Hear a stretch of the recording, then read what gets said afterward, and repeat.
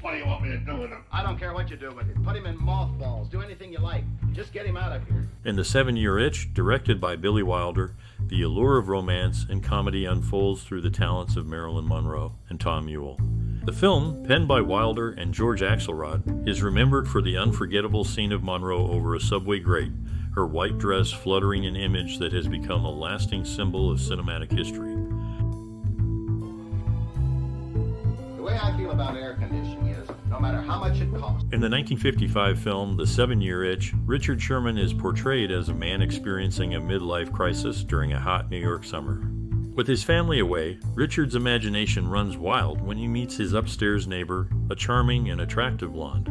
The narrative explores Richard's internal struggle and fantasies as he grapples with fidelity and temptation. The film delves into themes of marital commitment and the human psyche, showcasing Richard's humorous yet poignant journey through self-discovery and the challenges of temptation.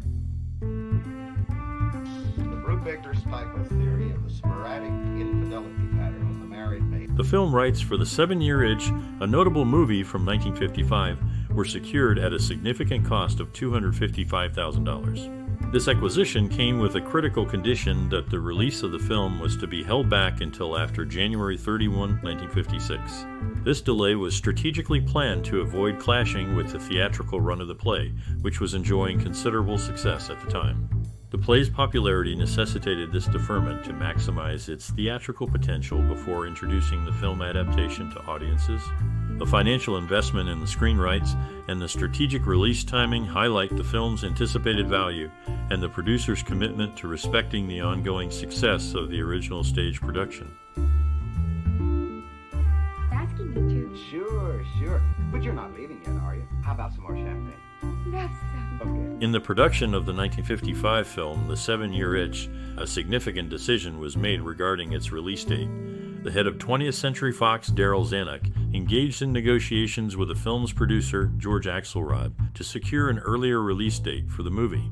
The original plan was to debut the film later in the year. However, Zanuck saw an opportunity to capitalize on the summer audience. To expedite the release, Zanuck agreed to pay an additional sum of $175,000. This move was strategic in ensuring the film could reach theaters by June 3, 1955, positioning it to attract moviegoers during the lucrative summer season. The negotiation was a testament to the studio's commitment to the film's potential success and their willingness to invest further to maximize its box office appeal. Tomorrow evening. Do you know that maid from 531 Park? Well, you must have seen her walking down the street. In the production of the 1955 film The 7-Year Itch, director Billy Wilder and playwright George Axelrod encountered initial creative conflicts. Wilder, known for his sharp wit and cinematic mastery, found Axelrod's first draft of the screenplay inadequate, referring to it as nothing more than a doorstop. This term, often used dismissively, suggests that Wilder saw little value in the script as it stood. Despite Axelrod's success with the play upon which the film was based, Wilder demanded significant changes to adapt the story for the big screen. Their collaboration required a melding of minds to bridge the gap between Axelrod's theatrical vision and Wilder's cinematic perspective. The process was a negotiation of storytelling methods, character development, and the translation of humor from stage to film. The resolution of these differences was crucial in shaping the film's narrative and comedic style, ultimately contributing to the classic status The 7-Year Itch enjoys today. The film's enduring popularity is a testament to the successful resolution of these early disagreements and the combined talents of both men. You're all right. Goodbye, Helen. Bye, darling. Goodbye, Ricky. Well, let me kiss you. The 1955 film, The 7-Year Itch, faced content restrictions due to the Hays Code, which prohibited explicit depictions of adultery. Consequently, the film adaptation diverged from the original play by George Axelrod, where the main character, Richard Sherman, and his neighbor referred to simply as the girl have an affair. In the movie, directed by Billy Wilder and starring Marilyn Monroe and Tom Ewell, the narrative suggests a flirtatious relationship without showing an actual affair. This change was necessary to comply with the strict moral guidelines of the time, which shaped the portrayal of relationships in Hollywood films. The film is well known for the iconic scene where Monroe's white dress billows up as she stands over a subway grate, a moment that has become one of the most famous images in film history.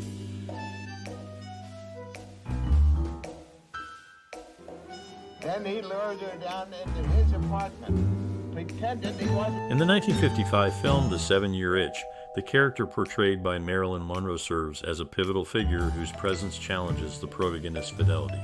The filmmakers Billy Wilder and George Axelrod decided against naming her character, which lends an air of mystery and universality to her role. She is simply referred to as the girl, which emphasizes her role as the object of the protagonist's fantasies. This choice reflects the character's purpose in the narrative as a catalyst for the protagonist's internal struggle and the comedic situations that ensue. Her interactions with the protagonist, Richard Sherman, played by Tom Ewell, unfold in a series of events that humorously depict the challenges of marital fidelity and the allure of temptation.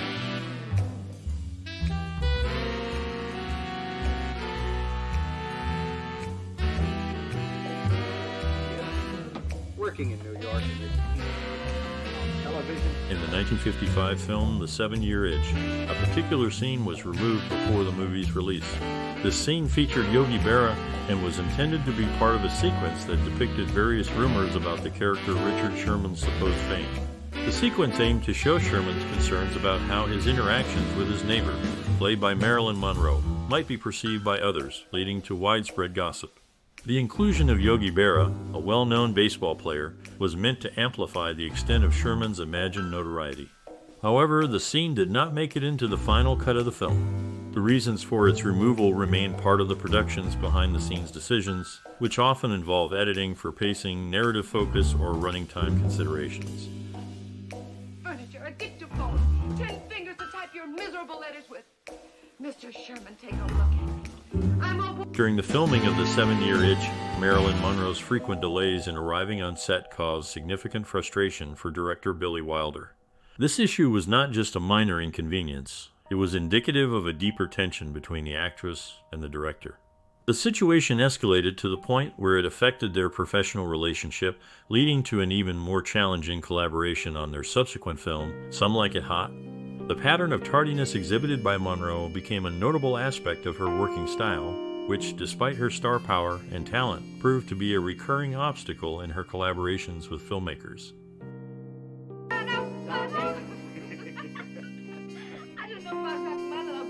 In the 1955 film The 7-Year Itch, the presence of Bell chips as a prop served to elevate the brand's recognition among audiences. This product placement allowed Bell chips to enjoy a surge in popularity as viewers associated the snack with the glamour and humor of the movie. Despite this boost in fame, Bell chips eventually ceased operations in 1995. The use of their potato chips in the film remains a notable example of early product placement in cinema, demonstrating the potential for film to influence consumer behavior and brand success.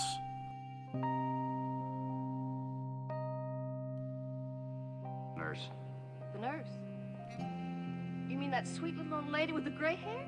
That was the day nurse.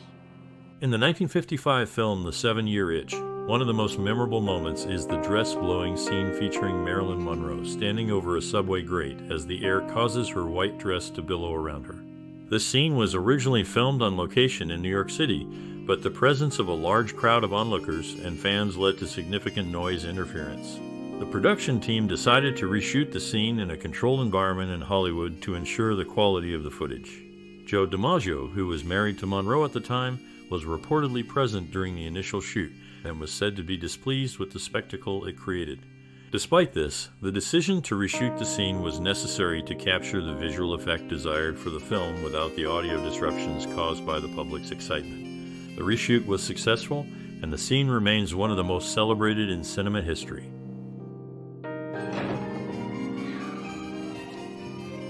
It's gonna be Quietsville around here tonight. In 2011, the dress Marilyn Monroe wore in the film, The 7-Year Itch, was auctioned for $5.6 million. This garment, known for the scene where it billows around Monroe as she stands over a subway grate, became a symbol of Hollywood glamour. The auction, which featured this piece, was part of a larger sale of Hollywood memorabilia collected by Debbie Reynolds. Reynolds, an actress and collector, had hoped to establish a museum for her collection, but eventually decided to sell it.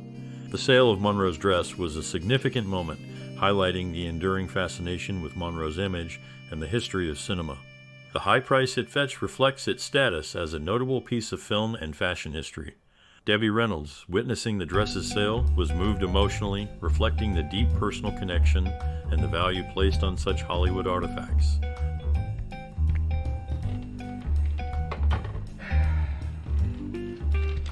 Chapter 3. The 1955 film The 7-Year Itch featured Marilyn Monroe in a leading role during a period when her personal life was under intense scrutiny.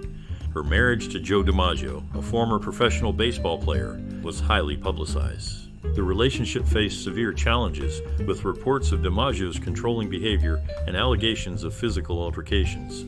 These personal struggles took a toll on Monroe's emotional well-being, overshadowing her professional achievements at the time.